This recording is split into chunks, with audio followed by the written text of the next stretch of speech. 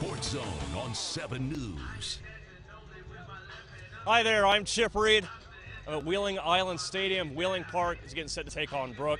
Wheeling Park lost perhaps a surprising game last week to Musselman. Brooke has kind of had a tough go all season. It fell big to John Marshall in Week 9. This is actually just Wheeling Park's second home game of the season. It's had us out on some ball games due to COVID. Also, something pretty cool is this is Wheeling Park's ALS awareness game.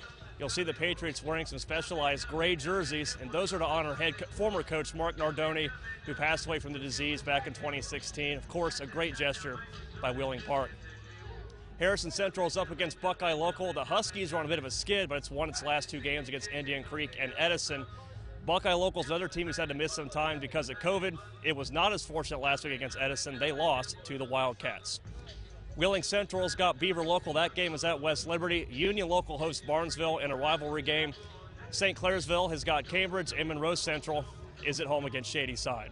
We'll have that more for you on the Sports Zone tonight at 10, 10, and 11. And now let's check in with our Golden Blue Nation Mountaineer Minute.